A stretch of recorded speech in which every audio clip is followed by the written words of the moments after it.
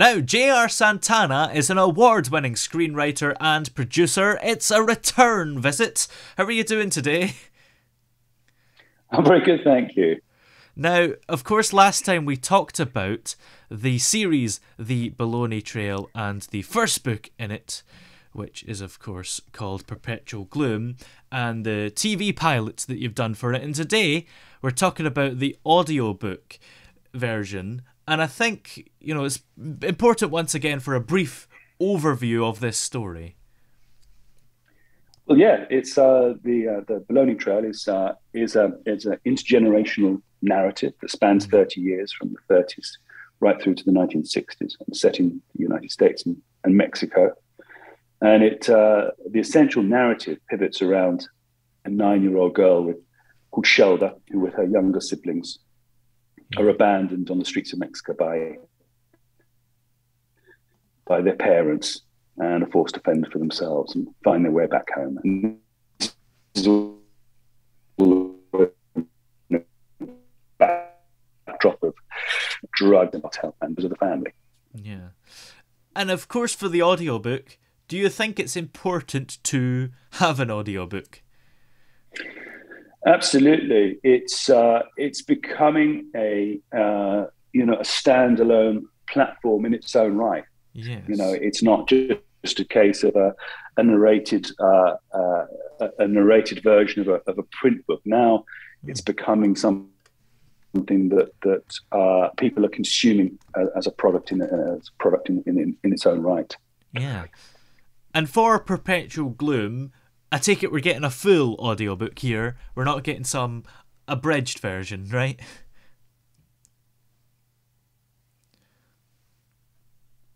No, you're getting the full book. Yes. Every word of it, yeah. Yeah, absolutely. And you actually had to audition voiceover artists and audio engineers as well, right? Yeah, exactly. We chose, there are a number of platforms out there. We chose ACX as our platform to basically audition, as you say, to audition people. In this case, Anthony Santoro, who we chose, he did most of the engineering work as such and editing. But we auditioned via that platform. There were a few people in the running, but we found that Anthony's was what we were looking for, and it was something that delivered atmosphere and dialect for us, warmth, and also being versatile enough to distinguish different characters. Yeah. Without kind of making complete overload for us to get the right voice. Yeah. And just looking at a picture of Anthony J. Santoro, he just looks like he's got a really cool voice, doesn't he? He looks very cool, yeah. He has got a very cool voice, yeah. He's quite a recognisable audiobook narrator as well, isn't he?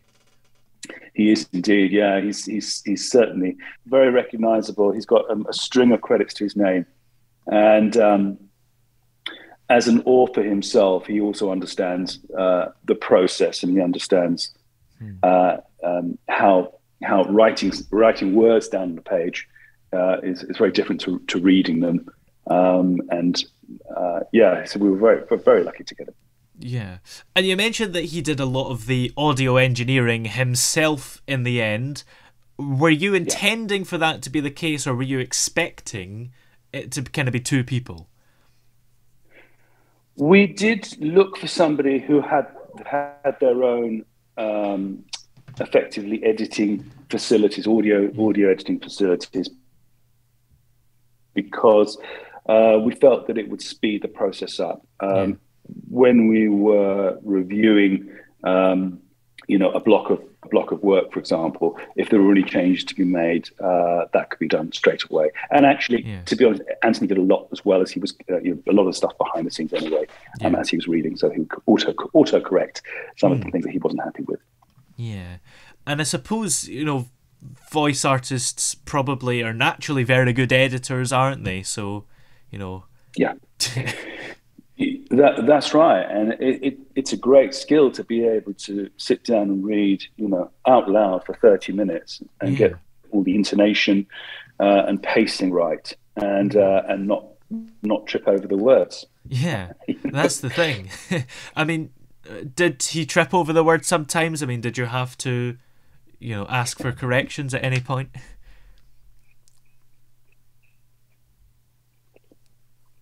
A revision process. Most of the trips that had happened, he'd already taken out anyway. He'd already told us about those.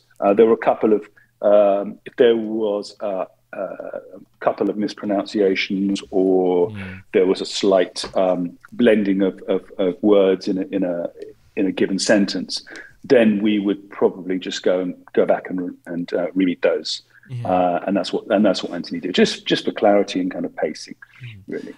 And how did you check his mistakes? Did you have to listen to the full hours of recording?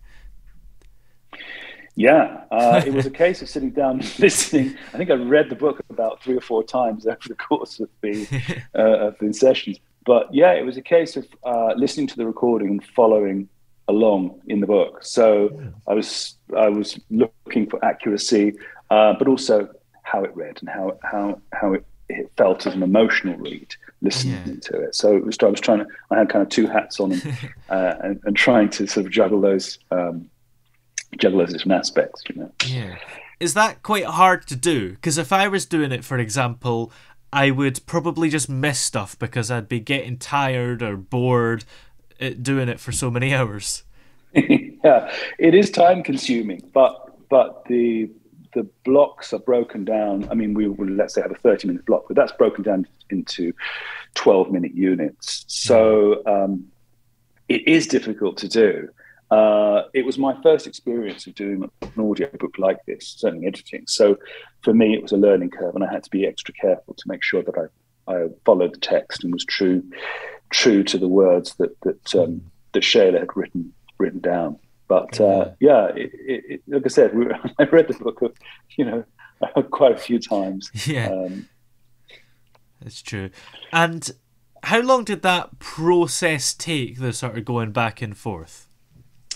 We were doing that for a few weeks. I can't recall exactly how long, but it was a few weeks. Well, I want to say about 3 weeks. It may have been something like that.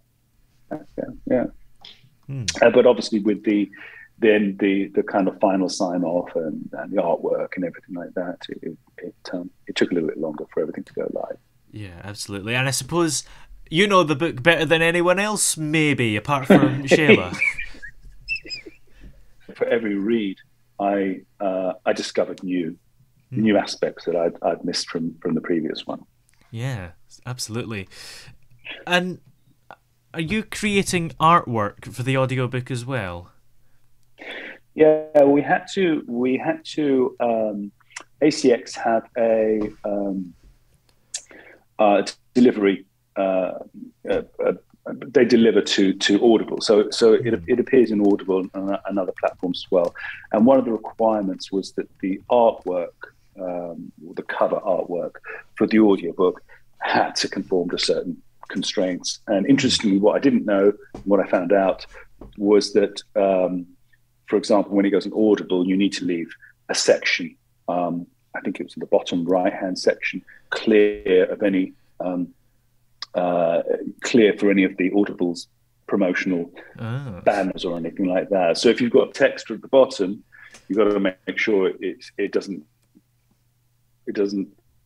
not clipped by that little corner. So it was those little things that I picked up, and we had when we first did it, we followed everything, and we had to kind of redo it again because some of our text was sitting underneath the promotional banner. Yeah, that's interesting, because you wouldn't really think about that, but I guess there are reasons. Yeah, exactly. Yeah. And if somebody's just listened to the audiobook, do you think they have the right to claim that they actually read the book? That's an interesting question. I think they have listened. Yeah, they've listened to.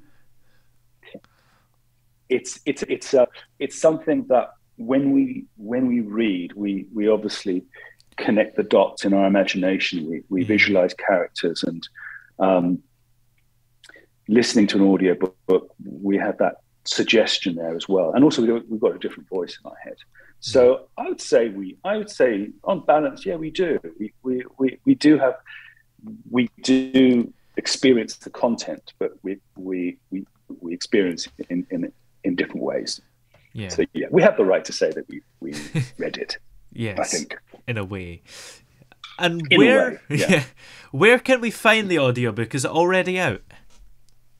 It is, yeah. It's available on Amazon. It's available on Apple Books, Barnes and Noble in the States, and we are planning on also uploading it to some other retailers and outlets as well. So it's pretty much everywhere. Great. And for the future books, are you planning on doing audiobooks in the same way and maybe using Anthony again? Absolutely. I mean, Anthony's got a great voice. What I think we would do differently next time is I'm involved in various projects at the moment that have a lot of immersive audio and spatial audio, and that is kind of the way forward. And I just love the idea of creating a soundscape, an atmosphere of different sounds, and we orientate as a listener. We orientate. We can almost kind of be in a three-dimensional environment. I'd love to be able to explore and experiment with something like that for the next audiobooks, and maybe revisit the current one.